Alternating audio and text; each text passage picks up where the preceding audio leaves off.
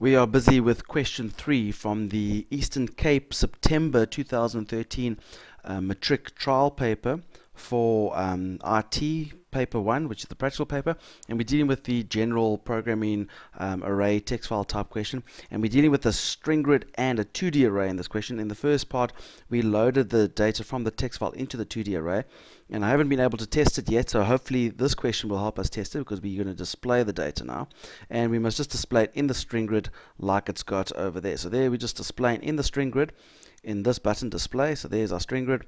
Obviously we're starting from the second column, which is column 1, because that's column 0, and that's the second column. So let's go and just see if we can do this one.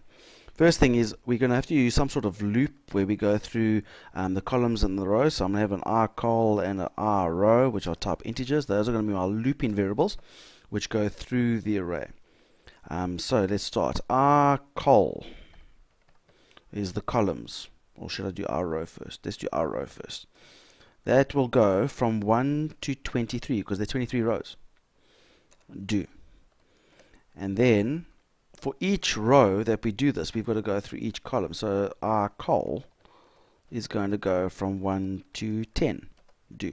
And the reason why I've got 23 and 10, because if you remember from the first part, my 2D array is 1 to 23, 1 to 10. Yeah, so let's leave it like that. So there we go. So basically what I'm going to do, very simply, is I'm going to say this string grid 1 dot cells. Okay, now here's where we've just got to be 100% sure of ourselves. If you notice there, when I type cells there, we've got I think it said col first and then row. So it's the column value that is first. Now if you remember, our row is the rows, which is not, that's why I called it R row, because it's easy to determine it now. And the column is the column. So the first value that they want in the string grid is which column are we referring to. So we start with R col, and the second value will be the row. So that's why it's R row. If you're not too sure, if you can't remember, just remember string grids work in alphabetical order. So column first, then row. Now that value is going to equal whatever's in R2 tickets. Okay, now here's where we've got to be careful as well. Now, the value that goes from 1 to 23 is actually the row value, because our first, remember, if you remember when we declared the array, if I go back here, it's the 23, 1 to 23 first, then the 1 to 10. So the loop that goes from 1 to 23, our row, is the one that must go first here. And then after that will be the 1 to 10, which is the R col. And this is often what happens when you display in a string grid, is the combination you use in the string grid will be inversed when you get the values from the array. But also remember, this is an array of what? Integers. And this is a string grid, hence the word string. So therefore we've got to convert from an int to a string.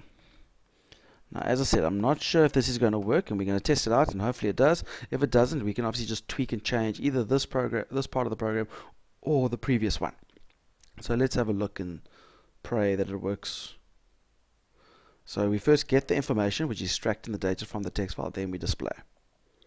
Boom. Okay, so first of all, we've got some success. Straight away I can see it's displaying everything nicely. There we go. My only concern is this. If I look at the data over here, the Sarah is 43,227, which is correct. But if you notice, Jack unfortunately does not have any data there. So how do we handle this? Okay, now let's try recall here. We know that that is row 0 actually. If you remember, that's the 0 row. So I'm actually displaying in the 0 row. I mustn't go from each row mustn't go from 1 to 23. It actually must go from 0 to 22. That's technically what should happen. So when I display in the grid, although I want to go from 1 to 23, I should, in the row is not going to be row 1. Whenever I put the first row in, it'll actually be in row 0. When I put the second one, it'll be row 1, and that on. So it's actually every single row minus 1, because remember the first row is a 0, then the second one's a 1, 2. So we want to go from 0 to 22. But we've got a loop that goes from 1 to 23, and the reason why we want 1 to 23 to stay there is because we've got our array going from 1 to 23. So let's try that. I don't think that's going to solve everything, but it might solve some of the problems. So let's get the information display. Okay, displays everything, fantastic. Although you'll notice the last row is all noughts, and you'll also notice that Jack is 43, 2, 27, but in our diagram it's 1, 5, 65. So maybe there's a problem with that whole zero issue in the previous question. Let's just recap here. Okay, now if you remember, my array was 1 to 23. So over here, if I look here, I start the row being a 0, and I only change it or increase it at the end there. So the first time it runs through this while loop, it's not actually putting it into a value in the 2D array, because the 2D array does not have a value 0 for the row. It's the first one is 1. So if I start this with a 1, then it will put this into row 1. Let's see if that works. I might need to do more tweaking. And Rika, it is done.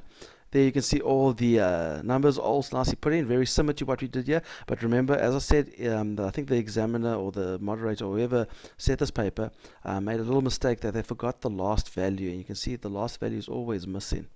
So there we go. I think this is better. So I'm assuming that the next values that we come across could also be wrong compared to the values that they give over here. So let's move on to 2 or 3.3, the number of tickets sold. Write the code to calculate how many tickets were sold. So basically we count in how many tickets were sold. Now each of these, it doesn't mean that's one ticket and that's 5 tickets. That's just the ticket number. So there's 1, 2, 3, 4, 5, 6, 7, 8. And we've got a 9th one now.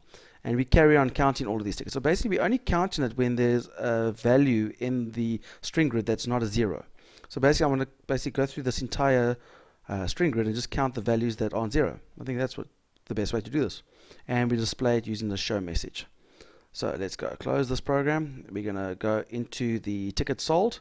Again, I'm going to probably need some sort of variable that is an R row and an R col. You'll find with 2D arrays, you're always doing the same type of looping. So even if you don't know how to do the question, put in the loops, get the marks, make sure you get everything covered. And we do an account, so therefore put in your count. So I'm going to call it ticket count. And all of these are going to be of type integer.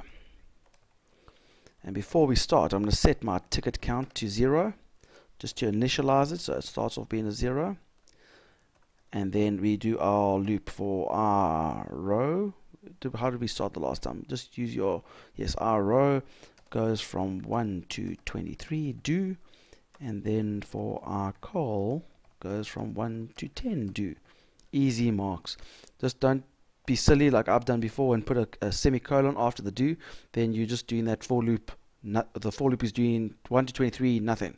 It's doing nothing 23 times, which is not what you wanted to do. Okay, so basically I'm going to check each value if the string grid. Now we can either check the string grid or we can check the array. Either one should be fine. I'm going to check the array. So array tickets value. Now the first value is the one that's going from 1 to 23, which is the R row. And the next one is the value going from 1 to 10, which is the R column. If that is equal, sorry, the other reason why I prefer working with the array, because I know it's from 1 to 23 and 1 to 10. If I worked with the string grid, I would have to work out, okay, one of them's a 0 to 22, it gets quite complicated. If that value is not equal to a 0, so not equal, for those of you who've forgotten, is the two symbols like that, the less than, greater than symbol. It's like a diamond. So if you're not too sure what not equal to is, then just remember Rihanna, shine bright like a diamond. There we go, there's the diamond. And then we put a 0. If it's not equal to 0, then we know that it is a valid ticket number, so therefore we must increase the ticket count.